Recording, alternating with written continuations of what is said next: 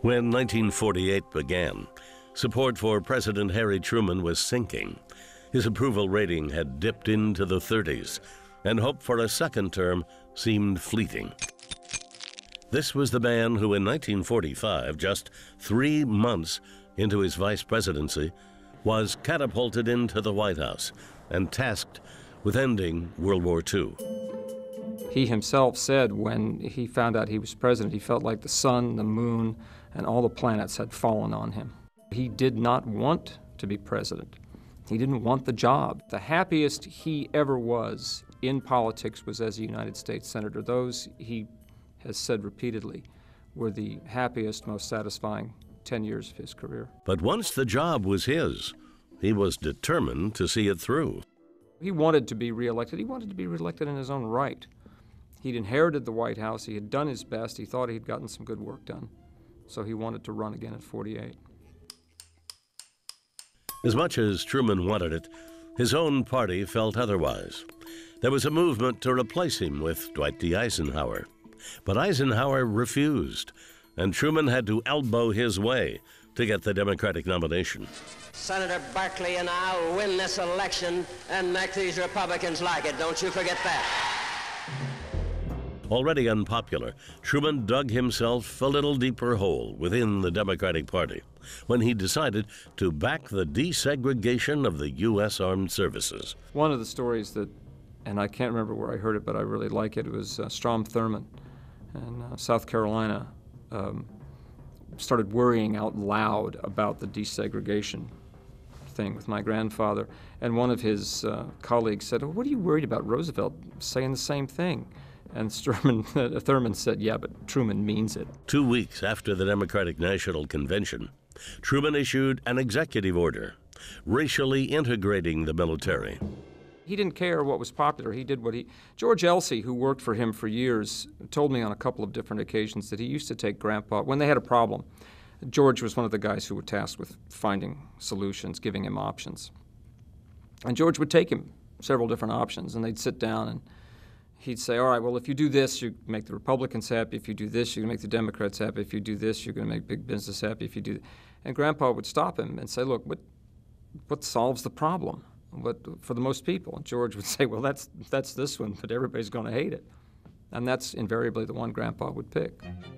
Truman's decision to desegregate the military was so unpopular, it split the Democratic Party in 3, and the Republican ticket, led by New York Governor Thomas Dewey, seemed to have a clear path to victory in November. But with only 3 weeks until the election, Truman embarked on an ambitious tour of the United States, the Whistle Stop Campaign, traveling more than 21,000 miles by train, visiting dozens of cities, and delivering hundreds of speeches. And they could see during the Whistle Stop campaign, the folks on the train could see the crowds getting bigger and getting more enthusiastic as they went along. They could see the momentum. For the media and Dewey, that momentum went nearly unnoticed. Mr. Dewey's great mistake was to sit back and believe that he had it in the bag. We now know that Governor Dewey will carry New York State by at least 50,000 votes and that he will be the next president of the United States.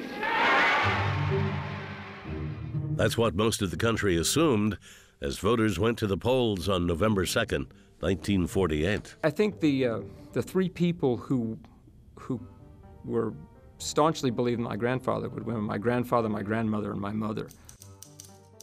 There was so much confidence behind Dewey's victory that the Chicago Tribune, led by Colonel Robert McCormick, published an edition before all the returns were in.